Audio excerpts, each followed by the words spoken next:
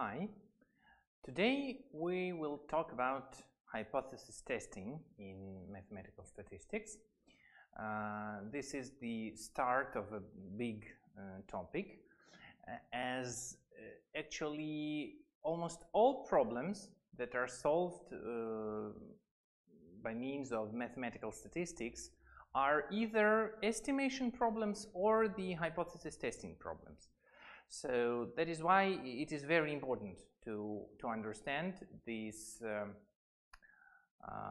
concept of hypothesis testing and the mechanics of algorithms we are using to solve problems of this kind. So let's start. The first thing that is to be understood is what type of hypothesis we are testing here. So we can test not all hypotheses, but statistical hypotheses. So what does it mean? What do we mean saying a statistical hypothesis? This is any hypothesis about the parameters, distribution or properties of a random variable or of several random variables. So if we have a random variable that can be observed, so such random variable that we can get observations of this variable, a sample, and we have a hypothesis so that, for example, the expected value of this random variable is equal to some number, or that this random variable follows some distribution, or that this random variable is independent from another random variable, and so on. So any kind of a hypothesis of a supposition about a random variable can be accepted as a statistical hypothesis. So as hypotheses that we are trying to test in our real life, they are not about random variables. So the first step in these problems is to translate a hypothesis from our ordinary human language to the language of probability theory. So how this can be done, for example? You can say that I have a coin, and my hypothesis is that the hypothesis I'm going to test is that this coin is a fair coin. So this means that, what do we mean saying a fair coin? This means that when we flip this coin, we get heads with probability 1/2 and we get tails with probability 1/2. So to test this hypothesis that the coin is fair, we'll do what? We'll flip this coin many times to get observations, and so we'll have a series of flippings, and we can say that number of heads, for example, number of heads in this series of flippings, let's say there will be 100 flippings. Number of heads in this series of 100 flippings is a random variable that follows binomial distribution with parameters 100 and p. And p is probability of getting heads in each single flipping. And so if our hypothesis is true, if the coin is fair, then p is equal to 1/2. So a fair coin is such a coin that probability of getting heads is 1/2, and probability of getting tails also. So instead of saying that we want to test a hypothesis that the coin is fair, we can say we want to test a hypothesis that random variable x that is equal to the number of heads in 100 of flippings of this coin follows binomial distribution with parameters 100 and 1/2. So this is the hypothesis. Or we can say that the second parameter of this x is equal to 1/2. So probability of success in this series of trials. So that is how we can translate a hypothesis from the human language to the mathematical language.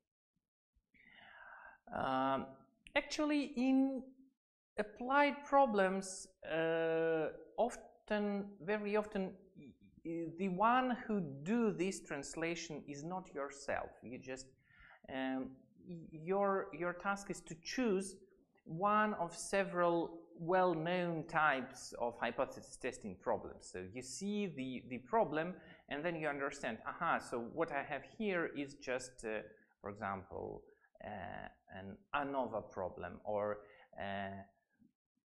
this is a hypothesis on equal of means, or something like this. So you just understand which type of problem you have here.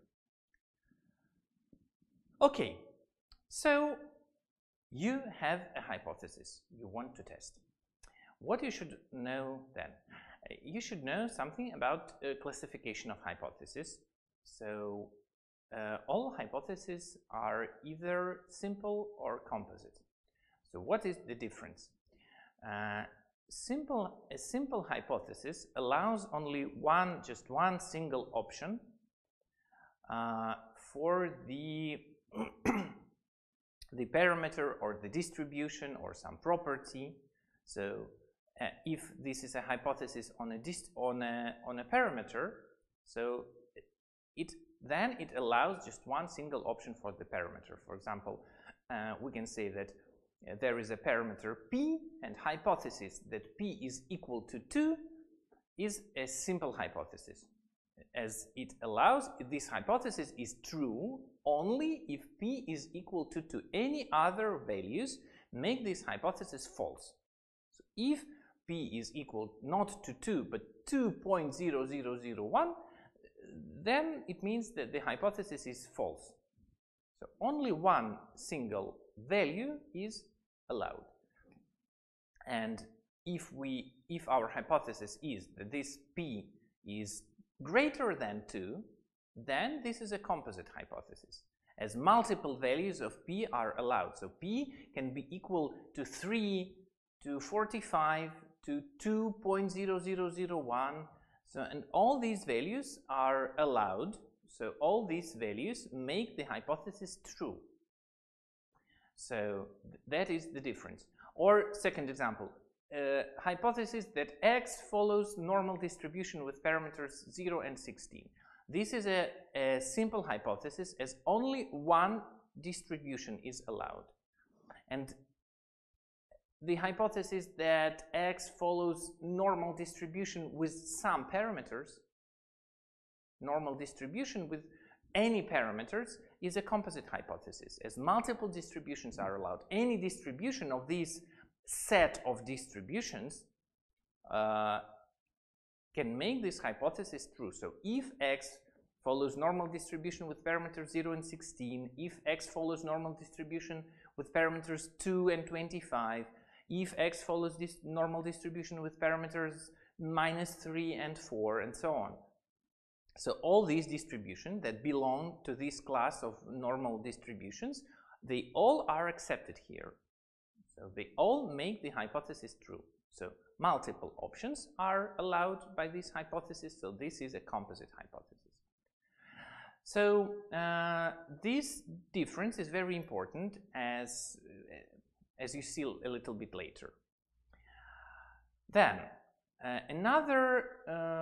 another classification is division between parametrical and non-parametrical hypotheses.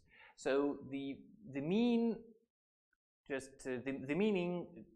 can be understood just from the name. So a parametrical hypothesis is a hypothesis on a parameter, and a non-parametrical hypothesis is a hypothesis on some property of the random variable. So if you have a parameter and your hypothesis is that this parameter is equal to some value, or greater than some value, or less than some value, or belongs to some interval, these all are parametrical hypotheses. If you have a hypothesis that a random variable of your interest follows some distribution, or a pair of random variables are dependent or independent, or this random variable is discrete or continuous, or something like this, so all these are non-parametrical hypotheses.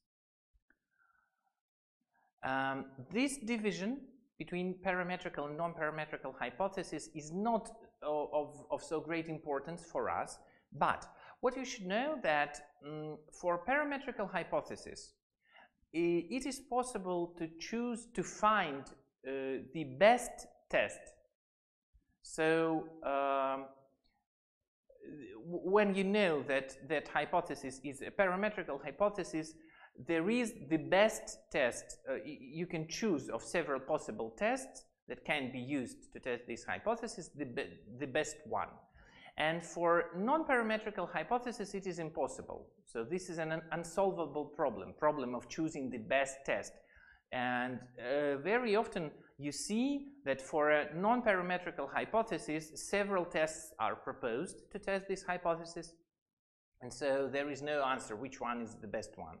So you can choose any of several possible tests, and so and to apply this. So if you open even at the textbook on mathematical statistics, you will see that for parametrical hypothesis, only one test is given in a book, and for non-parametrical, often 2, 3, even 4, 5 tests are proposed, and they don't say so how to choose one of them. Okay, so in all hypothesis testing problems,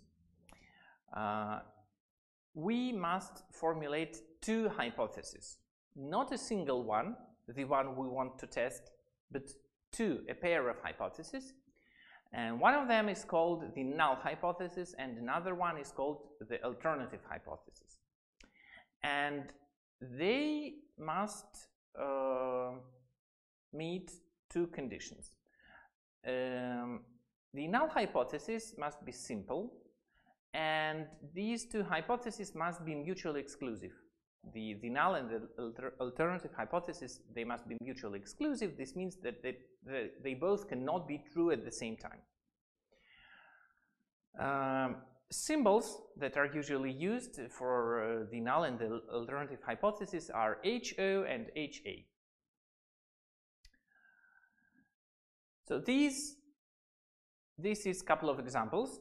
Like, for example, the null hypothesis is that some parameter p is equal to 1/2, and the alternative hypothesis is that this parameter is greater than 1/2. So you see that both conditions are met. So the null hypothesis is a simple hypothesis, as we see that it is a hypothesis with equality sign. So p is equal to 1/2, so the null hypothesis allows only one single value for p, 1/2. And we see that HO and HA are mutually exclusive, so that p cannot be at the same time equal to 1/2 and be greater than 1/2. So everything is okay. Mind that two hypotheses, that this pair of hypotheses, they can be not collectively exhaustive. So you see that besides these two options, p equal to 1/2 and p greater than 1/2, theoretically there is a third option, that p is less than 1/2, but this option is not considered here. So for some reasons, for example, we know that p is not less than 1/2 in our case, and that is why we do not consider this option. And so these two hypotheses, they are not collectively exhaustive. So as a third option is theoretically possible. In second example, we see that they are mutually exclusive and collectively exhaustive. So the null hypothesis, the simple hypothesis, is that two random variables are independent, and the alternative is that they are dependent. So this means that either the null hypothesis or the alternative hypothesis must be true, and no third option is possible here. So this is also a possible situation. So what does it mean for us? In practice, we usually want to test just one single hypothesis, not a pair of hypotheses, but just one. And so if our hypothesis, if a hypothesis of our interest is a simple one, then we take it as a null hypothesis. And the alternative hypothesis is just a negation of the null hypothesis. So for example, if we want to test a hypothesis that some parameter is equal to 3, then it will be the null hypothesis, and the alternative hypothesis is that P is not equal to 3. If a hypothesis we want to test is that x and y are independent, then the alternative hypothesis is that x and y are dependent. So if the hypothesis you want to test is a composite one, then in spite of the fact that this is initially the hypothesis you are going to test, in spite of this, it should be treated as an alternative hypothesis, and you should choose the null hypothesis, a simple hypothesis, as a pair to accompany this hypothesis you are going to test. So we will see how does it work just when we will solve examples on hypothesis testing. When you test a hypothesis, you are to choose one of the two, the null hypothesis or the alternative one. So you need to understand which one is more likely, which one is seems to be more probable. And so your answer is either I accept the null hypothesis and reject the alternative one, or I reject the null hypothesis and accept the alternative one. So you are to choose one of the two. And when you do so, you can make two types of errors. Type 1 error, or false positive, is when you reject the null hypothesis when it is actually true. So you don't know whether the null hypothesis is true or not, but after analyzing your observations, you choose to reject it. So you don't believe that the null hypothesis is true and you reject it, but it is actually true. So you make an error, and this type of error is type 1 error. So for short, we can say that type 1 error is not to believe the truth. So the null hypothesis is true, but you don't believe it. Type 2 error is to accept the null hypothesis when it is false. It is also called false negative. So you don't know whether the null hypothesis is true or false, but for some reasons you choose to accept it, but really, actually, this hypothesis is false. So you make a mistake. So we can say that type 2 error is to believe the untruth, to believe the false. So how this can be just explained? Let me say that, let me give an example. So let's say that I do a kind of an examination or a test for my students. And so there are students who know the mathematical statistics, and there are students who don't know the mathematical statistics. And so a student comes, and I want to test a hypothesis that he or she knows mathematical statistics. And so I ask him or her several questions, and he or she answers, and then I tell him you passed or you did not pass. So, and if a student that actually doesn't know mathematical statistics passes my test, this means that I have just made type 2 error. So my hypothesis that he knows statistics was false, but I accepted this hypothesis as he passed my test. And if a good student, a student that knows statistics, doesn't pass the test, this means that I have just made the type 1 error. So my hypothesis is true, the student knows statistics, but he didn't pass the test, so I rejected this hypothesis. So as you can understand from this example,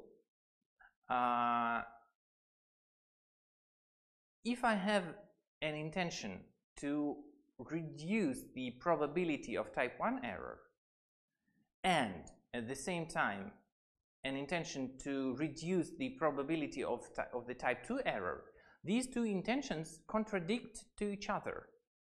So why it is so? Just let's have a look on our example.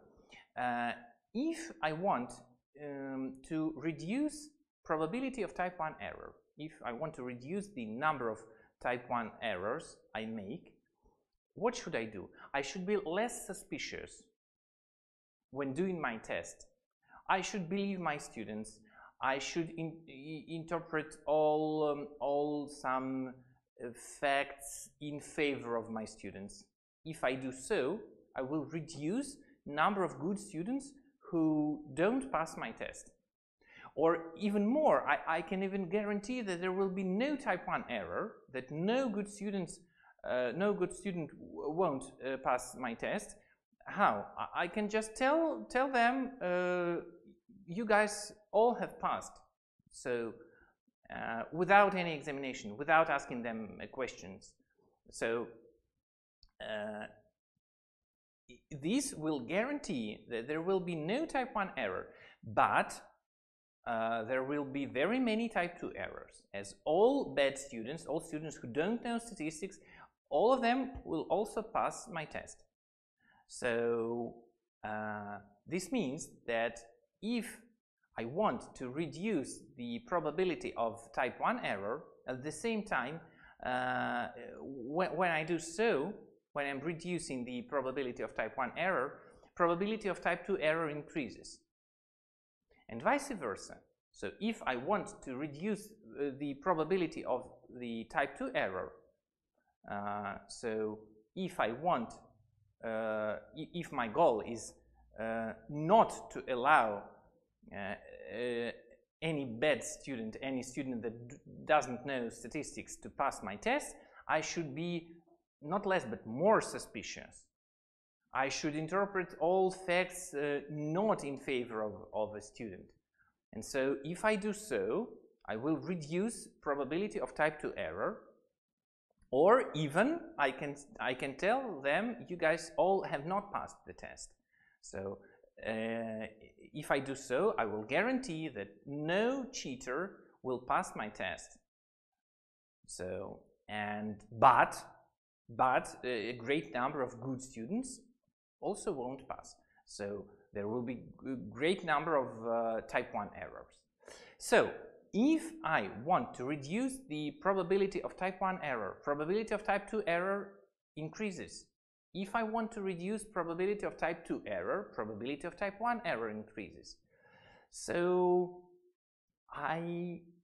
the thing is that we are to find a kind of a balance between being more suspicious and being less suspicious, between allowing multiple type 1 errors and allowing multiple type 2 errors. So how this problem is solved, how this balance is found in practice? In practice, we say that let us define a significance level as a probability of type 1 error. So what we call a significance level in hypothesis testing problems is actually a probability of type 1 error, and we usually use letter alpha. to denote the significance level. And probability not to make type 1 error, so probability of the complement event that is equal to 1 minus alpha, is called confidence level. So, and the way to solve this problem, problem of finding balance between type 1 and type 2 errors, is to fix a significance level, to choose a significance level not so very close to 0, but also not so very far from 0, to choose a significance level such that probability of type 2 error also will be not so very high. And there is an empirical value, 0.05, the default value of the significance level. So it was proved that if you choose a significance level equal to 0.05, then probability of type 2 error also be an acceptable one, so not so very high and not so very low. So and you always use this default value if you don't have any other ideas how to choose a significance level. So if you don't know, if you have no ideas what the significance level is to be in your problem, you can just say let it be 0.05 or 5%, as they often say. Let's test this hypothesis at 5% significance level. So what does it actually mean? So 5% significance level. This means that, for example, if we consider one more time this example with the students and test and exam. So if I make my test for my students at 5% or 0.05 significance level, what does it mean? It means that approximately 5% of my students will be those who know statistics but did not pass the test. So if I am doing this at 5% significance level, if I have, let's say, 100 students, after this test, after the exam, it will just turn out that approximately 5 of these 100 students were those who know the mathematical statistics but didn't pass the test. So this is what do we mean saying 5% significance level? So I just said that we choose alpha equal to 0.05 if we have no ideas on just how to choose alpha. But how it can be that we have an idea? How can we have an idea about this? So let me give another example. For example, you are a judge, and your task is to find a suspect either guilty or not guilty. And the null hypothesis is that the suspect is not guilty. And so what is type 1 error in this situation? So type 1 error is to find a person that is not guilty. To find an innocent person guilty. This is type 1 error. And type 2 error, to find a guilty person not guilty. To find a guilty person innocent. So this is type 2 error. And as a judge, you can say that what I'm afraid of is to find an innocent person guilty. So this is much worse than to find a guilty person innocent. And so you can say that I'm afraid of type 1 error much more than of type 2 error. And I want to, the first task is to reduce probability of type 1 error. I don't want to find innocent people guilty. And so if 5% of all my decisions at the court will be finding innocent people guilty, so this means on average every 20th decision is finding an innocent person guilty. So you can say no, it's not good. I want to reduce this percentage. You can say that I want, for example, that no more than 1% of all my decisions are finding innocent people guilty. So, and then you can say, so I need to take the significance level equal to not to 0.05 but to 0.01 or even less. So choosing a significance level depends on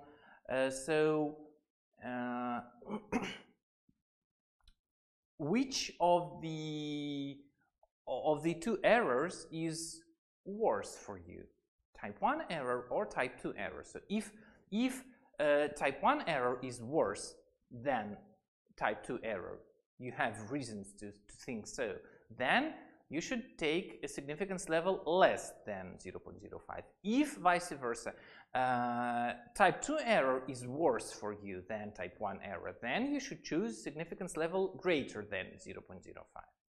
So that is how you make a decision here. You choose a significance level. And if you have no ideas, if both errors, type 1 error and type 2 error, if they are both how to say,